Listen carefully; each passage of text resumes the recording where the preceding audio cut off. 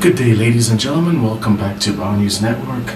We're actually doing a special update today on April 30th.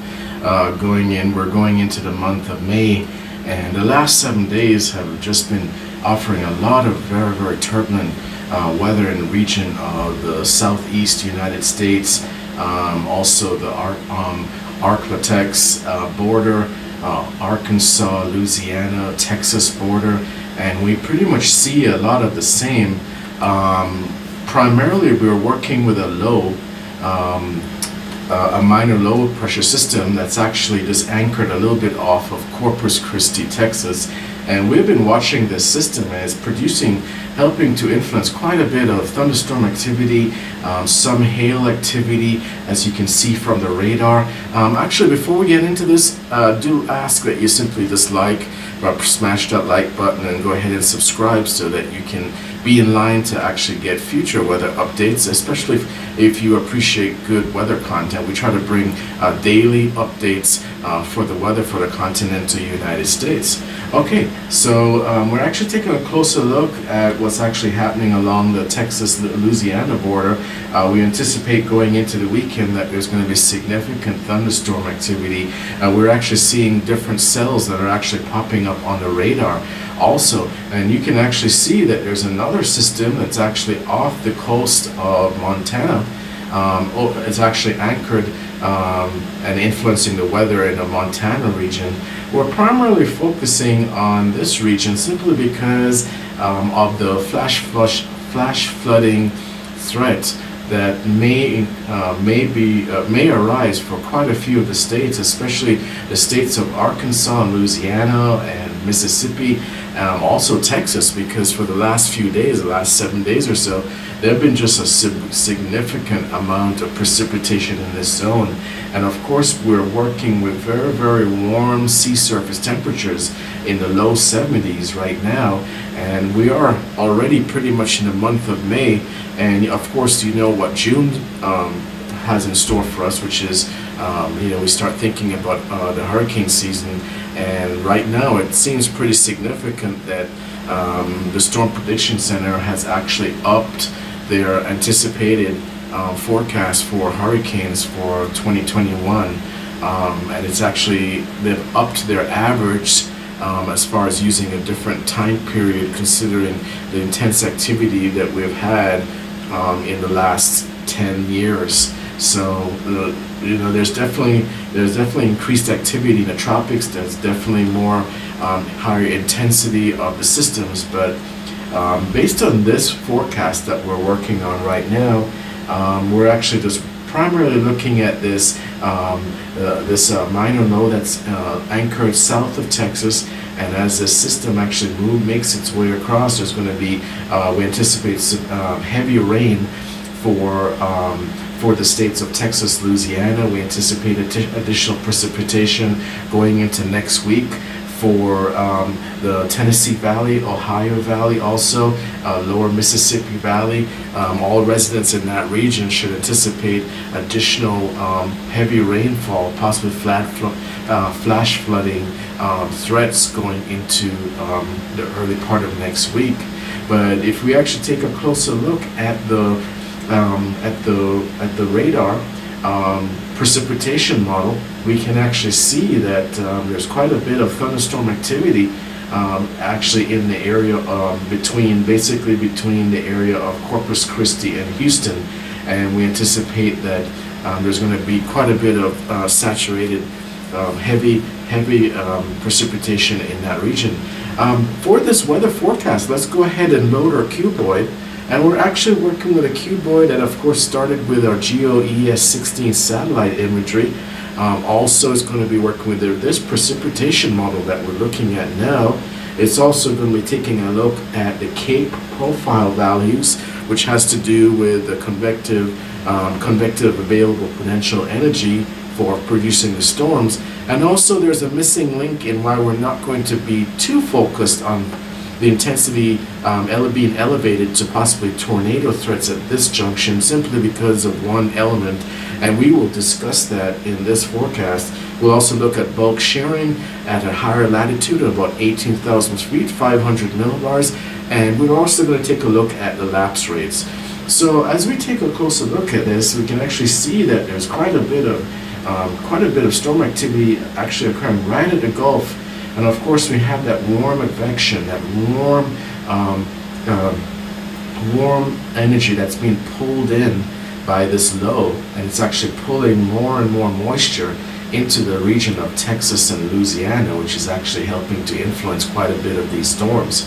If we take a closer look at also the Cape values of course has to do with basically the convective energy that's available for storms to intensify and to grow.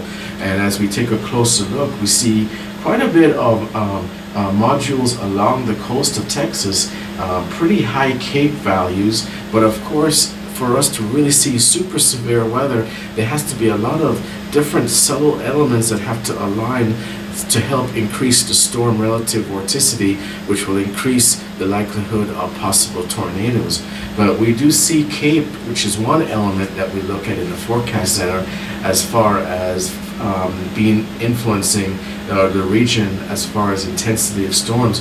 We anticipate heavy rainfall. We anticipate very, very severe thunderstorm activity with lightning and hail with damaging winds. But at this particular time, we don't anticipate severe tornado touchdowns as it was a few days ago, not with that type of intensity, but it remains to be seen depending on other elements in the picture. Also, if we take a closer look at our bulk shearing, we actually took a little snapshot of the wind shear at 500 millibars, which is about we like to say it's about halfway up into the atmosphere, and we are seeing some pretty heavy gusting winds coming out of the southwest at this time, and actually influencing the development of this storm system here. We do anticipate that there will be increased activity in the region of San Antonio, in the region of Houston, in the region of Corpus Christi going into this evening. For the weekend, we anticipate heavy rainfall for Louisiana, Arkansas, as well as Mississippi. And as some of the easterlies actually take root, we anticipate some of this additional moisture being pulled up into the southern states such as Louisiana, Mississippi, and Alabama, which will produce additional precipitation in the region of Tennessee, the lower Tennessee Valley, lower Mississippi Valley. Also we're looking at the Ohio Valley. So this entire region, the southeastern states, should anticipate increased additional rainfall going into the weekend, going into the early part of next week.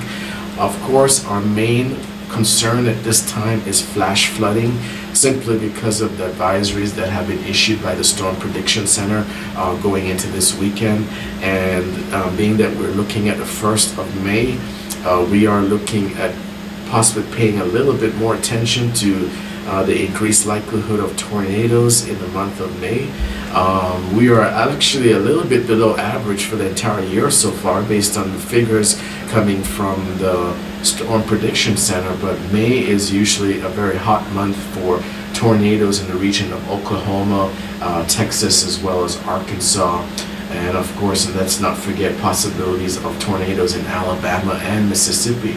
If we go forward, we can actually take a look at what's called the lapse rates, and we don't see that incredible amount of instability as far as on an atmospheric level to really think that there's going to be a lot of spawning of tornadoes in the next 24 hours. There is still the likelihood, but at this particular time, based on the information coming in from our lapse rate forecast, we're not seeing the numbers that we would normally alarm us to think that it's going to be severe amount of instability in the atmosphere to increase the vorticity and increase the likelihood of tornadoes actually getting, thunderstorms actually getting the energy, and also all of the different elements aligning to produce tornadoes or even funnels that will just simply touch down. If we take a closer look at also the forecast going into the remainder of the week, we can actually see that low that's actually here in the lower southern Texas. As you can see, it's going to actually just make its way up going up with a cold front, going up through the southeast states. That's why we anticipate additional thunderstorm activity in the region of Tennessee and Ohio. And we can see this cold front is actually starting to make its way further south.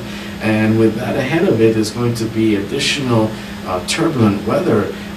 Eventually this cold front will wrap its way all the way down to southern Florida, so they should anticipate additional heavy rainfall in the region of Orlando, Central Florida, Jacksonville, West Palm Beach in the middle of next week. The weather should start changing. Things will start to clear up quite a bit for the core in the states of Texas and Oklahoma, as a high pressure system actually makes its way into northern Texas and Oklahoma. But residents of the southeast states are going to see quite a bit of turbulent weather, severe weather, with this low pressure system actually migrating its way into the state of Florida. Of course, we're going to continue to monitor this system going into the weekend. We anticipate, like we said, flash flood advisories for the states of Louisiana, Arkansas, as well as Mississippi and Texas. And we anticipate quite a bit of severe thunderstorm activity in the next few hours, and it will continue to be that way closer to the coast. Of course, this low is actually pulling in quite a bit of moisture. Warm, moist air is actually going to be fueling additional thunderstorm activity in the region of southeast Texas, also New Orleans, and also Louisiana, and also Arkansas. So that is what we're actually looking at right now. Do keep in mind also that with one of the elements we also look at in our forecast has to do with the dew points, and the dew points are actually in the low 70s, so that is not another element to show that there's quite a bit of water saturation, and that is going to increase the likelihood of additional storm activity in the region. And let's not rule out the possibility of hail. We do see it on the radar, and we are continuing to watch it for you. As far as the rest of the country is concerned, we see that temperatures across the country are relatively moderate. Los Angeles is 80 degrees. We have Denver is going to be, Denver is at 81 degrees. Houston is coming in around 68 degrees. Atlanta is about 63 degrees. And of course, Chicago is around 39 and 40 degrees right now. So still quite of a chill factor in the region of the Great Lakes, Illinois. But we anticipate things kind of warming up this weekend for the Northeast. And we will continue to watch the storm system just off the coast of Texas going into Louisiana, and we'll, of course, if we have any major changes, we will of course bring it to you from Bow News Network. So we appreciate all of our subscribers, and of course please remember to always bow to the weather, and thank you so much. Have a great day.